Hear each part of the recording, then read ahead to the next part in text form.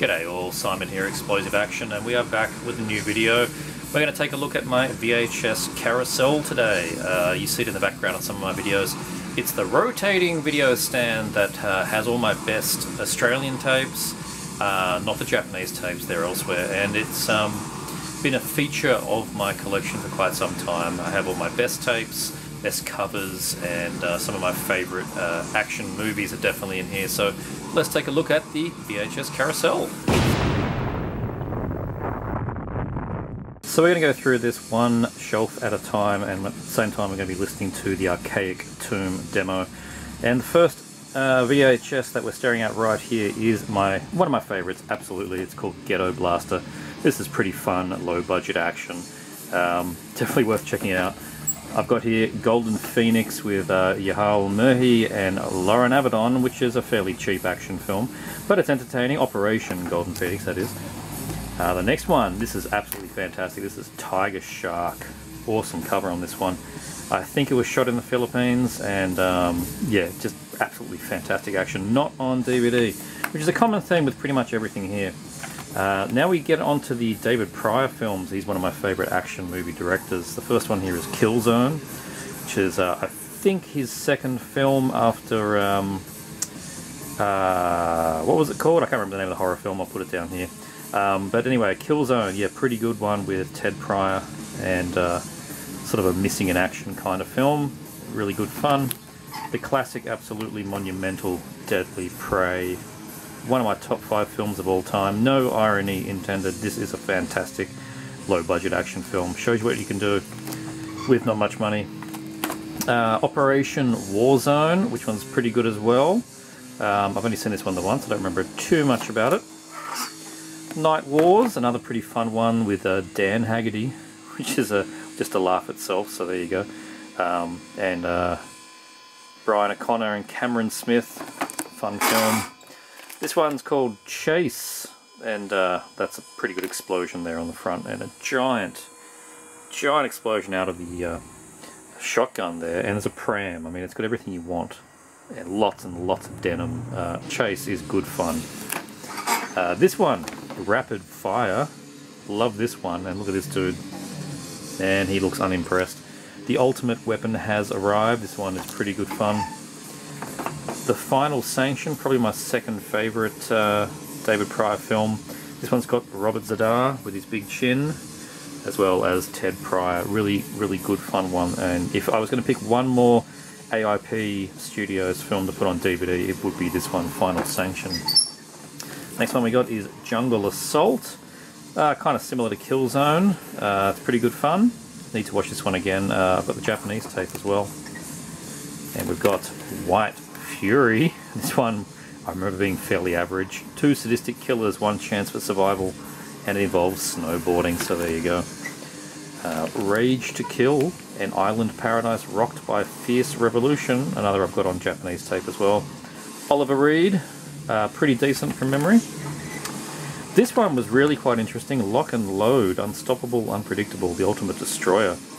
This is about Vietnam vets that get reprogrammed through a phone call that makes them deadly assassins when they hear a trigger word. Yeah, it's actually kind of a police procedural without the police. It's interesting. Lock and Load.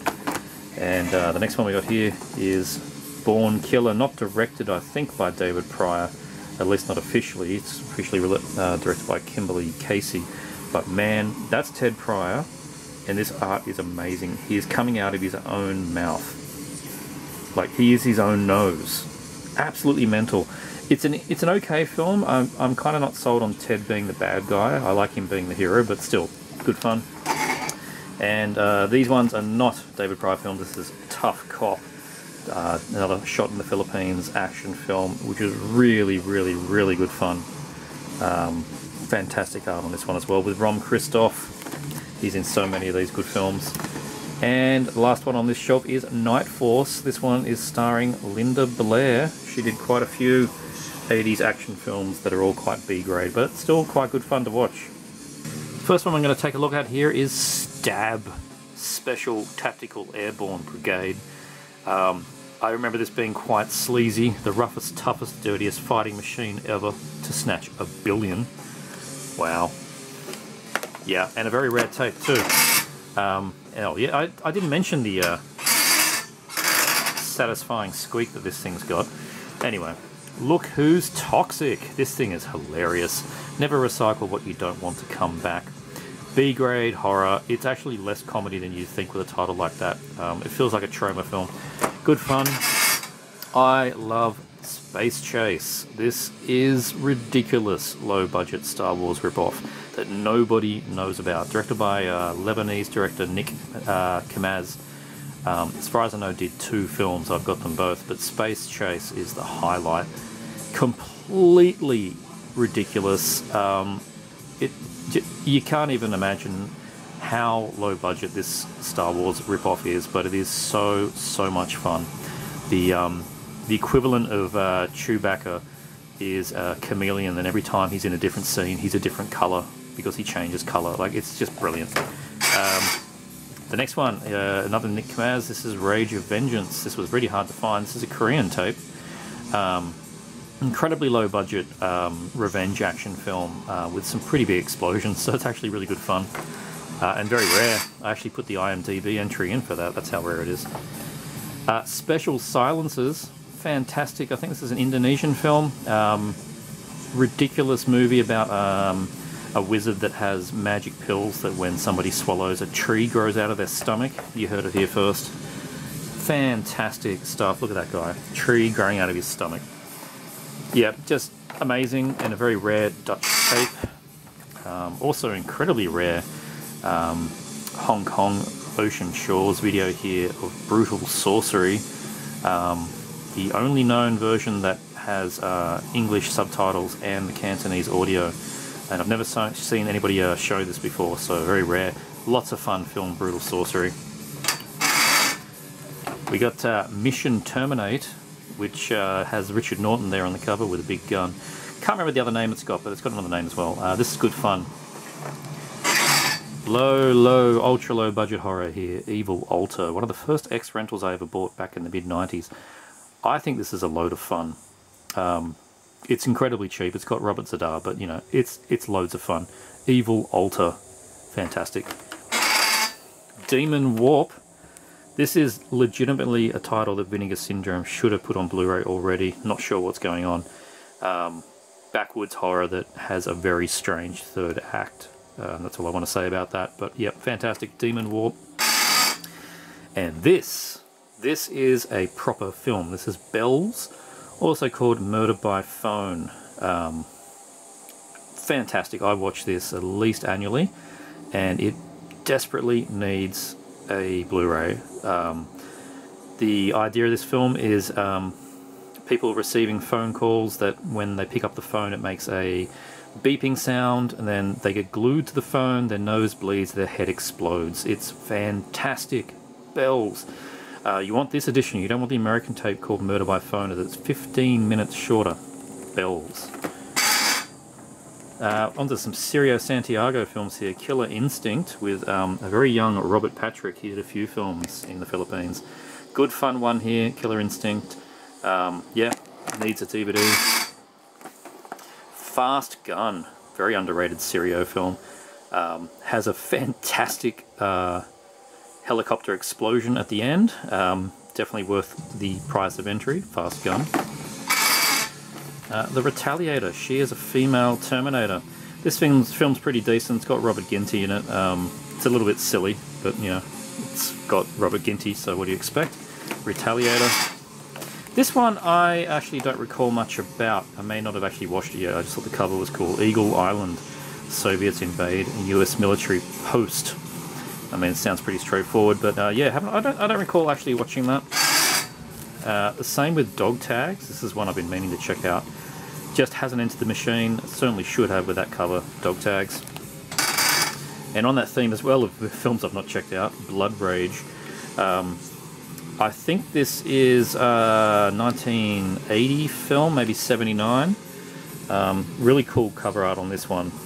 And it's from the director of Missing in Action. So yeah, I'm expecting it to be pretty good film. I just haven't checked it out. The Instructor, sort of it's a American martial arts film with you know, token Asian stars, very 80s. Doesn't look anything like that cover, but the cover is very cool. Old K-Tel tape. Onto the third shelf. The first one we got here is Dead Man Walking, which is actually really fun and very unknown film. It's got Wings Hauser, Brian James, and Leland Crookers in this. And it's also got Jeffrey Combs, you can see there on the front. And yeah, obviously these names here at the bottom are on the wrong people, except for Wings. Wings is correct. But this was lots of fun. Definitely worth checking this one out. I don't think there's a DVD.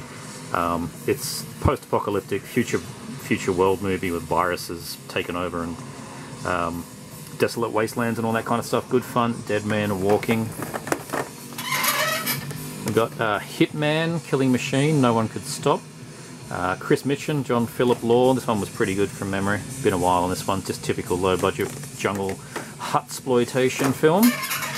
These two are great. Jungle Wolf, which pretty much gives you what you see on the cover, but then is followed with Jungle Wolf 2, Return Fire, which this one was superior. They left him to die in the jungle, and now he's back to wage war on the city streets. With Ron Marchini and Adam West, this is really good fun. There's a US tape as well, no DVD, but yeah, really good. Recommend that one. And oh boy, here comes the double act.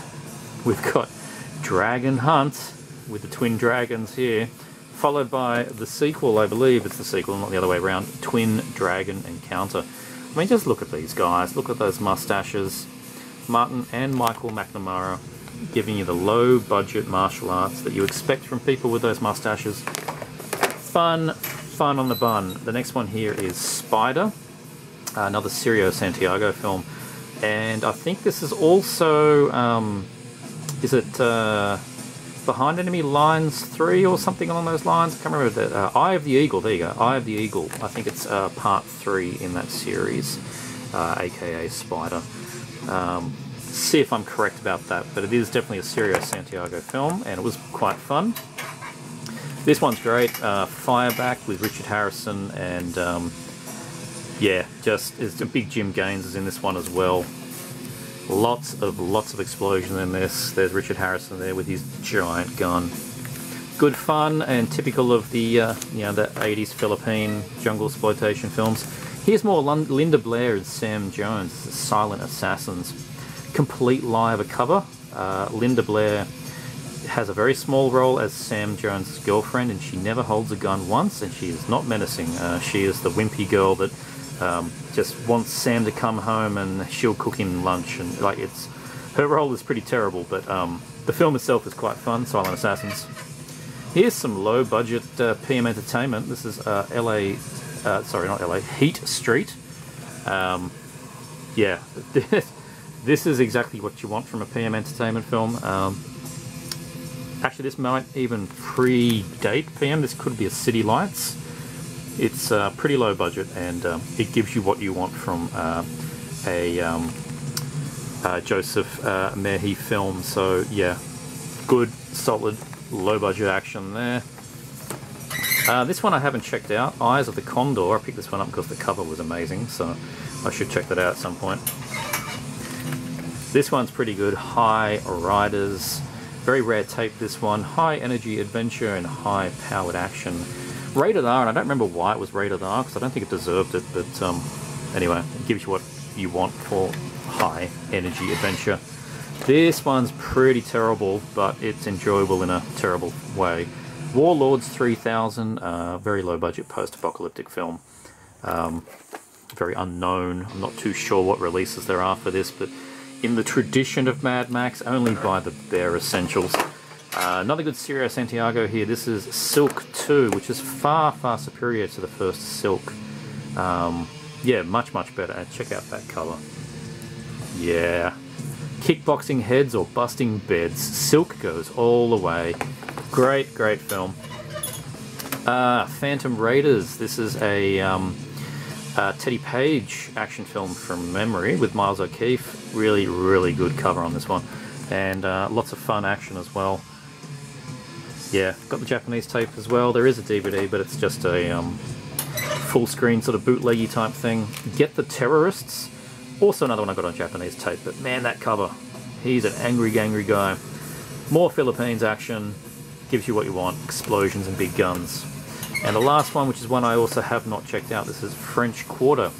Life or Death Choices, a deadly mission, the action thriller of the year. I highly doubt that. Onto the fourth shelf here, and we're going to start with Caged Fury. Bit of a women in prison film, and fairly sleazy from memory. Is this a Serio Santiago? I think it might be from memory. And this tape is, like, the case is held together by a will and a prayer only. These old K-Tel cases are very renowned for falling to bits. I don't even want to try and open it at this point with one hand. But there you go. Put that very delicately back in there. Here's some more fun action. This is Counter Force. Definitely one of those ones that should have been on DVD at least a very long time ago, but I can't find any evidence that there was one. Just sort of you know, 80s mid-budget action with George Kennedy, as you can see there at the top. He was in quite a few films at this time, and Isaac Hayes also, as you can see there on the cover. So it's definitely a film that you'd have expected to be on DVD by now. I'm not sure why it's not. Counter Force, fun action. Good old Thunder with Mark Gregory, who has simply vanished from the mists of time. Nobody can locate Mark Gregory. He did 3 of these Thunder films and just vanished. It's got Bo Svensson as well, and it's directed by Larry Ludman. The art on this one is spectacular, proper classic painted artwork. Absolutely love it. And yeah, it's your cheap Rambo clone. It's great fun. Thunder. Next one's a British tape, and one I've been meaning to check out. I haven't put this in yet. Space Island, quite a rare film to find, the lenticular cover as well, which is very nice. And it's directed by Antonio Margheriti, which is why I'm very keen to check it out. With Ernest Borgnine, who's there doing his Ernesty face, and some very cool drawn artwork there in the middle. I like how the photo of Ernest Borgnine there is like a mirror of his cartoon version. Good fun, but yeah, haven't checked out Space Island. I hear it should be a decent watch, so I should pop that in soon. The sequel to Lion Man, this is The Witch Queen. Nowhere near as entertaining as the first film. Doesn't even have the same stars in it, but look, it's still entertaining on its own right. Yeah, if you're going to watch one Lion Man, make sure it's the first one, also known as Sword and the Claw. I like how it's got the old new release Prestige video sticker, so that's really nice. Nice tape to have. Circle Man. I don't think I've actually chucked this one on. It stars Vernon Wells, who's Australian, so I really should chuck this one on. But it looks pretty much, you know, pit fighting, forced to fight film. This guy's got some Wolverine type things going on there in his hands. So yeah, I should probably bump Circle Man up the queue. It does look very entertaining. This one was not so entertaining. This is Apocalypse Mercenaries. In fact, it was pretty boring, which was a real shame. Yeah, it's a jungle film. It's just not that exciting, really. Quite a bore. I believe it was Italian, and yeah, just lots of periods of not much going on. This one's way more exciting. Cross Mission, which I just learnt the other day has a Taiwanese laserdisc, which I would love to get, but that'll be very hard. So I've got the Australian tape and the American tape. But yeah, absolutely fantastic artwork. This is up there with the Equalizer 2000 artwork. Good fun 80s gun fu action there, and what a set of memories that he's got. Anyway, yeah, fun one, Cross Mission. Next one here, very low budget, and nobody knows about this one. Singapore Harbour, USA. Welcome to the crime capital of America. Not exactly a brilliant film in the tradition of Beverly Hills Cop. I mean, no, it's not. From 1988, it got a release here on Virgin VHS, which is pretty surprising, really, being a fairly large label. I don't know how they even found this thing. I don't know what other releases worldwide it's got, but anyway, it's okay action, but yeah, it could have been far better. And the next one is mammothly appalling. This is 2002, The Rape of Eden. One of the worst post-apocalyptic films that you're going to see. You need to watch it at least once, but man, it's just a big bore, unfortunately. Just a big bore. It's got a few decent scenes, but yeah, pretty average.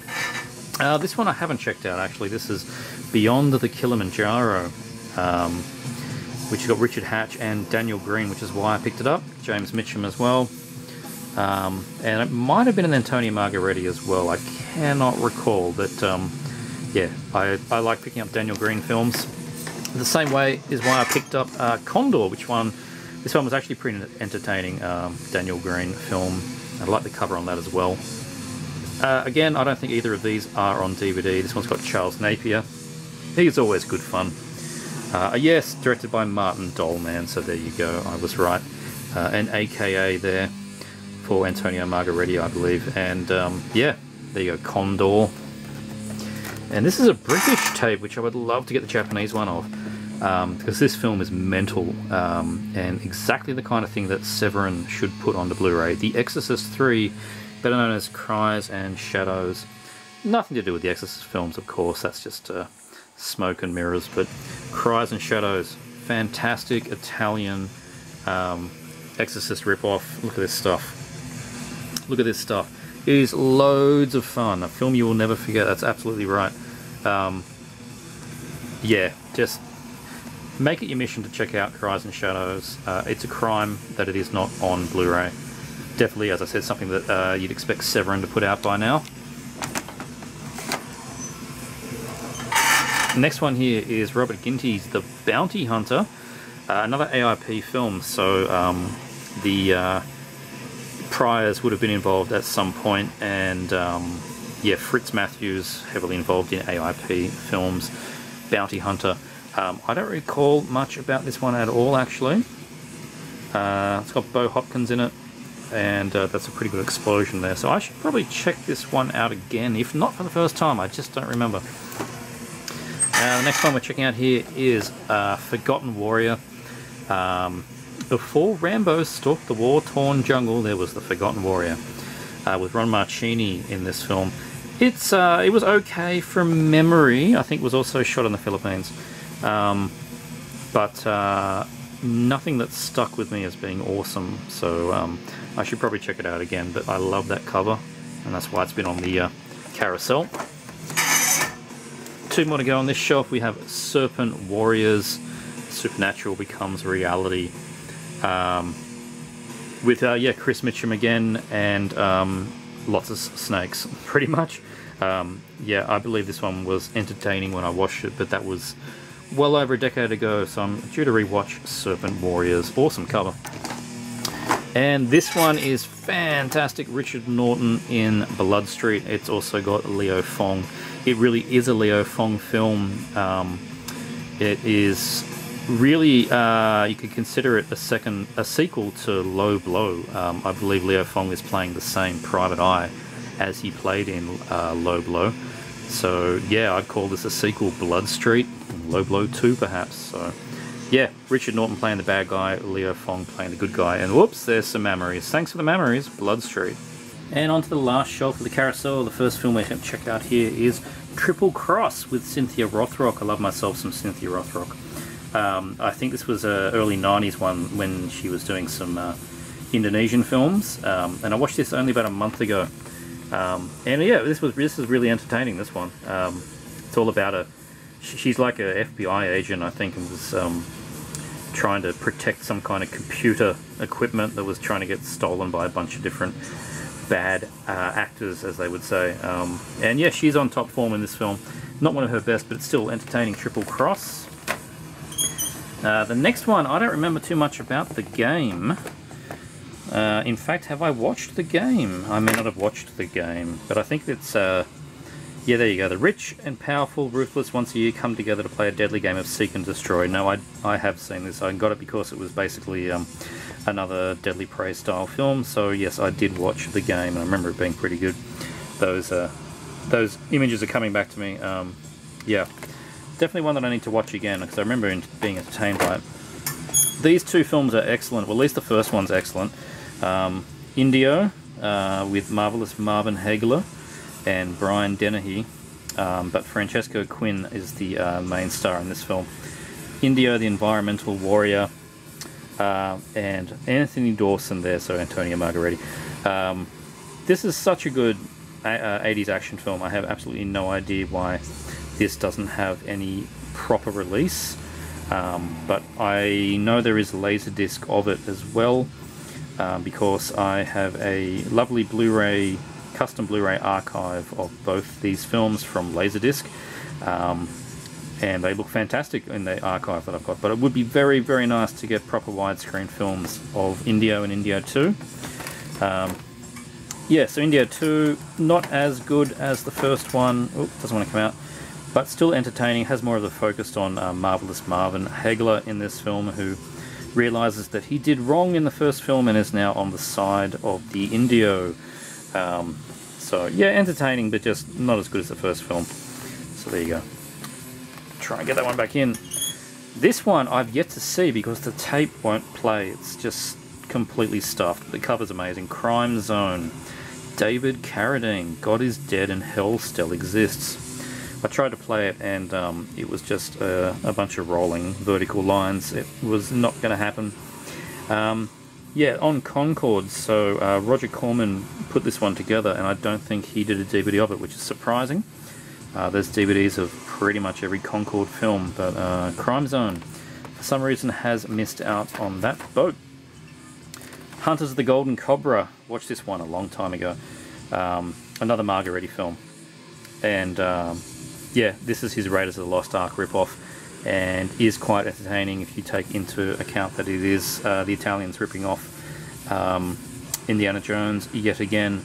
But in its own right, good fun. Hunters of the Golden Cobra. This one I remember being pretty average. Sword of the Barbarians. Fantastic drawing on the cover though. Obviously this falls in with your Sword and the Sorcerer kind of film. And it was alright, I think, but I don't remember a great deal about it to make it stand apart from a lot of the low-budget versions that were at the time. Sword of the Barbarians. David Heavener in Kill Crazy. Man, we're going to talk about low-budget action. David Heavener films. He's done a few, but yeah, this was Vietnam War veterans and taking on white supremacists. And David Heavener wrote and directed and starred in the film, so there you go. Kill Crazy. I do enjoy his films, I've got to say. I've got a couple of them. Some have made it to DVD in some capacity. Field of Fire with David Carradine.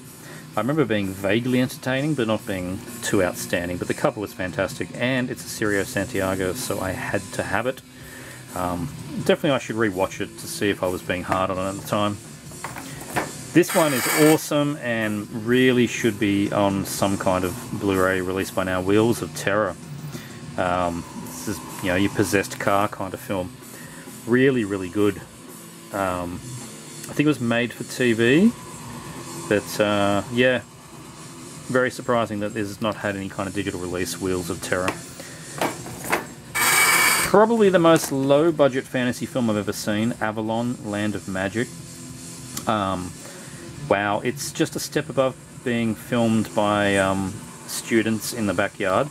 The costumes are so cheap, but you watch it for laughs, you get a few beers, and yeah, Avalon, you can't beat it. You just need to know what you're watching.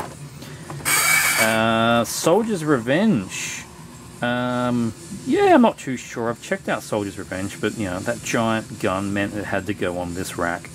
So there you go, Soldier's Revenge, Vietnam War film. Maybe shot in the Philippines, probably explain why I bought it. Booby Trap, which has a different name in America that's escaping me right now. The 80s sci-fi action film, 1998 apparently being the future, where, you know, post-apocalyptic stuff. Pretty good, I remember this one being. Yeah, about a guy that sets booby traps around the neighborhood to kill gang members. Fantastic drawn cover art on this one. This one is probably the weirdest post-apoc film I've ever seen, Survivor. It is not at all an action film. It's actually, the whole thing's basically a monologue, and a very slow burn. It's almost a bit like Last Man Alive kind of thing, with so much of the dialogue just being read by the narrator. Interesting, but not what you expect. Survivor. Now this was a fun one. Out of the Body. Check out that cover art. Beautiful hand-drawn painting on this one. It is a very lesser-known Brian Trenchard Smith film, which is why I picked it up. Sort of like Patrick is, I guess, the best thing to compare it to. And yeah, no digital release. Out of the Body. Bit of a crime. Should have one. Children of the Night. We're on to the second last film here. This is a Fangoria-made vampire film, and I remember it being pretty good fun in that Fangoria early 90s fashion. So yeah, pretty cool. Don't think there was any digital release. And the last one, saving some of the best for last, is Ultimax Force, the first Ninja Commandos. If you like Raw Force, you're going to like Ultimax Force. That's how I look at this. Reading from the back here, a group of commandos force combining their skills of a ninja warrior with US commando training deep into Vietnamese territory, liberate a POW camp run by a sadistic colonel who has mercilessly slaughtered his prisoners in a display of rabid madness, butchery. A challenge for them is the ultimate maximum. Ultimax Force. Gotta love it. Fantastic cover. No DVD release, and it really should have one. And that's my VHS Carousel. I hope you enjoyed going for that spin with me. Haha, pun intended. And checking out some of those cool covers and cool movies. Let me know what you think about the tapes you saw, and if there's any of these movies that you've seen yourself, do let me know what you think. Thanks for watching, and see you next time.